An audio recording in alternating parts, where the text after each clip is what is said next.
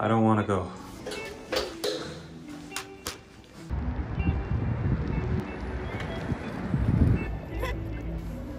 Long time no vlog. Okay, this is a little awkward. For the past 2 years, I think my body has become very unhealthy because of grad school, thesis paper, different gigs, YouTube. I was really overwhelmed for a while. I couldn't get enough sleep. I was stress eating at night, mostly junk food and snacks. Didn't get enough exercise or sunlight. Wasn't able to socialize. So physically and mentally, I wasn't in a very nice place. You can see face and my body has puffed up if you compare it to the old vlogs. But yeah.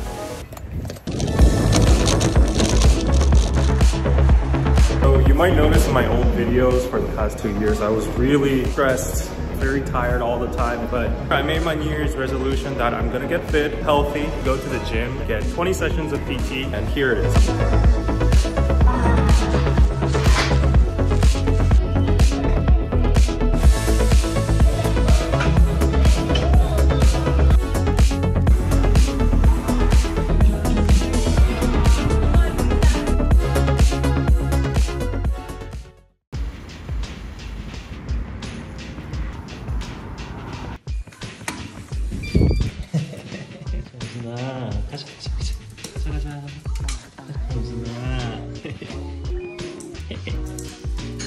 So this is what I eat nowadays. Low calorie, nutritious food in a pack. I ordered like 20 of these. They all have different menus. Oh, this looks good.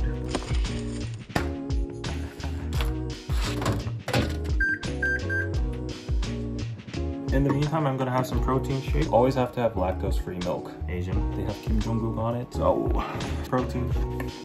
Oh shit. Ta-da. Looking good? 2 hours later.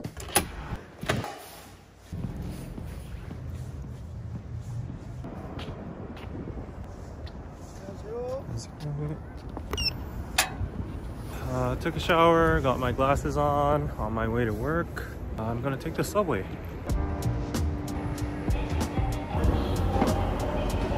Well, we still have to put our masks on in public transportation. It's a hassle because like you see the fog.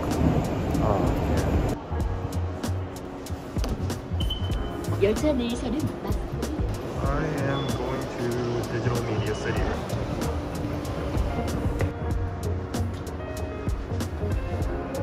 Well, I get this question a lot. Why are Koreans so slim? Is nobody obese in that country? Well, that is not true. The ratio of relatively skinny people is high, and I think one of the reasons are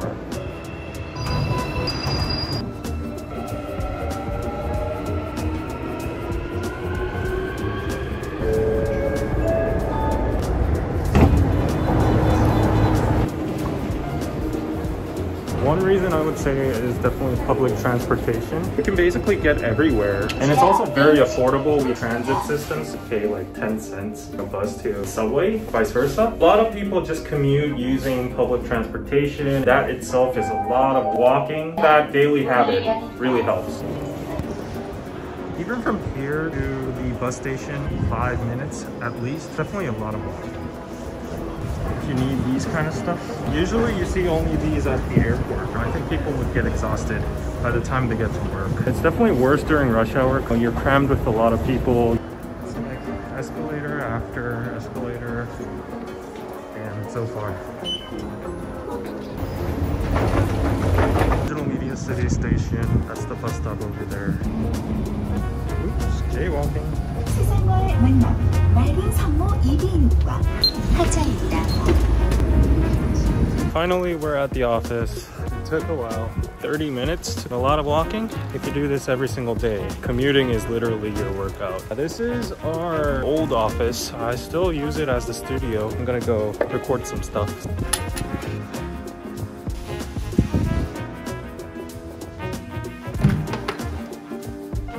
This is our green screen room. I usually stream here, and currently I'm doing Patreon watch parties. Boys Planet Ginny's Kitchen, BTSV on it.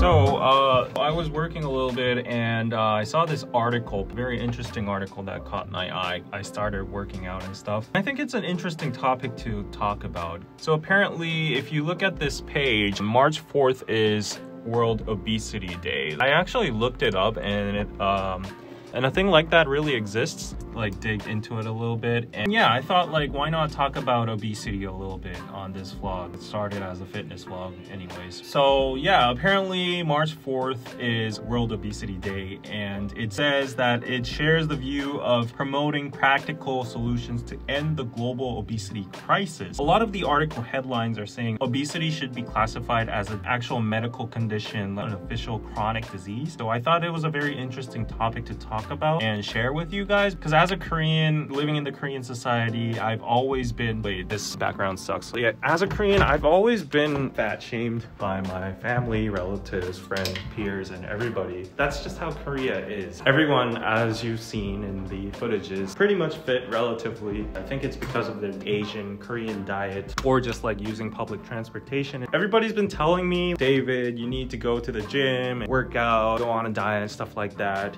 I really want to, but it's really stressful. So this article really caught my eye and that looks pretty good. I'm not here to like talk about or like scold anyone to go get fit, go work out. I'm not in that position or status to say that to anybody. As a matter of fact, as I've told you, it's always been me told that I'm fat, I need to start working out. So yeah, celebrating World Obesity Day, I just wanted to say this. Indeed, obesity might be considered a very serious personal health problem, even a global health issue. I think I've read like a big percentage of Americans are obese and it's like a national alerting situation. But despite that, I think it's sometimes viewed in such a negative light that it just transcends to the level of like fat shaming. And based on what I read, based on what I felt personally, I think there needs to be a change in that perception, that stigma towards obesity. And so I actually did some research on this. Fun facts about obesity. Okay, got my glasses on to look a little bit more professor-like. By the way, I do professor series on K-pop Herald. I explained New Jeans last time, so go check that out. But anyways, to share the interesting research I did about obesity. So apparently the negative social stigma upon obesity and obese people, calling them lazy, lacking willpower, is 1, scientifically wrong. 2, it actually discourages attempts of them trying to convert into healthy lifestyles, and it actually leads them to more harmful behavior like overeating, mental stress. And according to modern research, everyone has different bodies with different metabolisms, and also there are diverse uncontrollable factors that affect obesity, such as genetics, neurotransmitters, and hormones, gut microbiota, that's what it said, probiotics and stuff. So basically this is rebutting the whole narrative of people thinking diets and exercise is the golden solution to obesity. Those common 2 factors contribute less than you think. Actually less than 50% of the reasons to obesity. To rephrase that, the aforementioned factors such as genetics or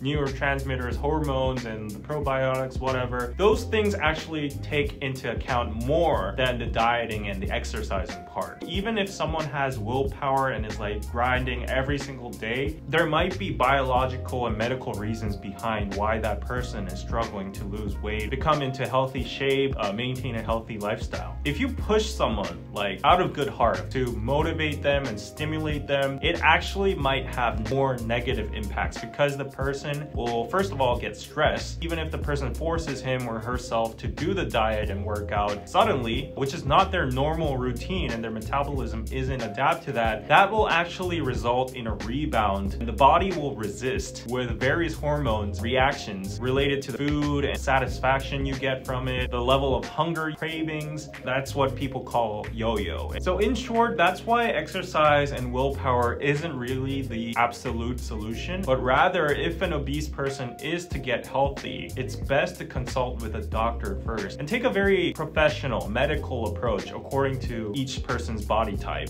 Okay, moral of the story, from now on, we all need to change our perceptions of obesity and acknowledge that everyone has a different body and metabolism. Time to start working out. And rather than shaming and aggressively pushing people, rushing people, I think it'd be better to try to accept understand and recommend professional help than just saying you need to work out or go eat salad every day. Basically, don't judge others with your own standards. You never know what they're going through. People who might be obese and might be struggling with those problems, I don't think you need to be stressed or intimidated. Of course, getting healthy should be a priority and a goal, but just consult with medical experts first and take it one step at a time. The goal is to attain a long-term healthy lifestyle and sustain it, rather than just losing 10 kilos of weight and getting buff short term. So spread the word, guys. Celebrating World Obesity Day. After getting educated on the subject myself, I feel like I've lost a lot of anxiety already. And now I feel like I won't get stressed out seeing my double chin or my beer belly. On top of that, I am working out and trying to eat healthy, so I hope that goes well. The Patreon upload hasn't finished yet. Here again, the homepage, worldobesityday.org. Useful information here from healthcare professionals, changing perspectives. Oh wow, according to this statistic, 3.5 million people died of COVID when 2.8 million died of obesity. Wow, it is on par with a pandemic. It says here in Korean, obesity is not a matter of habit anymore. It's a disease that threatens your health. Through consultation with medical officials, finding the most effective cure is the most important thing. So yeah, that was it. Hope you enjoyed the vlog. I mean, it was just me working out, going to work, and talking about obesity, but I think it was a very important discussion that was necessary. Hope you got something out of it, and hopefully next time, if there is a next time for these vlogs, let's try to do something more exciting in Seoul outside. Let me know what kind of vlogs you want to see. Please consider supporting us on Patreon. Get the awesome perks. It really helps us keep going on producing content. I really appreciate current Patreons. Thanks for watching. Don't forget to like, subscribe, and comment. See you guys next time. Bye.